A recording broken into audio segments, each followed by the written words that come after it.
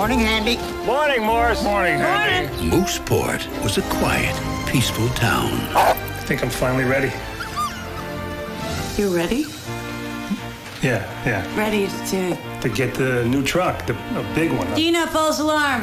Until the day he moved in. Let's welcome the former president of the United States, Monroe Eagle Cole. To the rumor that I'm only here because I lost my Baltimore house in my divorce. It's just the tip of the iceberg. You thieving, conniving.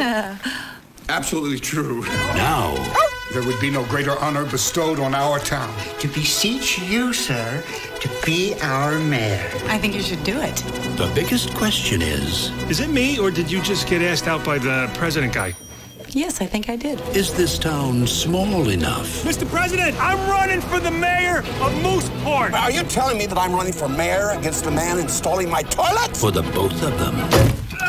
What just happened? You're running against the president. And your girlfriend's dating him.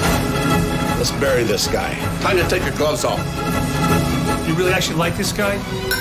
I don't know. He's the president. Well, then why are you wearing black underwear?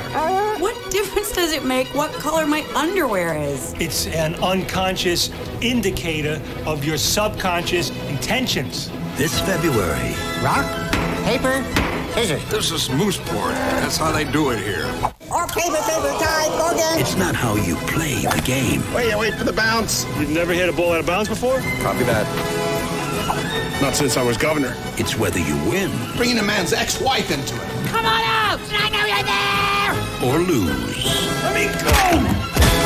Yeah, baby, you're going down. Excuse me, private meeting with the president. I had dignity once. Does anybody remember that? Welcome to Mooseport. Mayor or no mayor, you're still gonna get the same great service. I'm all done in here. I mean, I'm done fixing it. That flushing your hair, that's work related, not personal.